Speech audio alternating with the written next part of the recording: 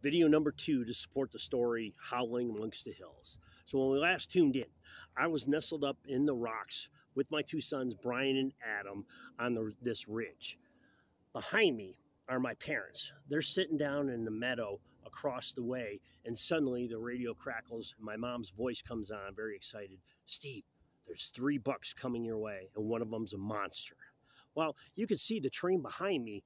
It doesn't have hardly any cover at all. There's no trees, there's no real ridge so we can get behind.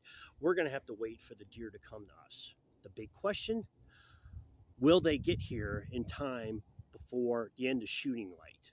End of shooting, legal shooting light, when Brian can go ahead and make a shot. So we're watching these deer, and they're just ambling along very slowly. They're just crawling along, it seems, feeding. I'm looking at my watch. The countdown is getting closer and closer and closer to the end of shooting light.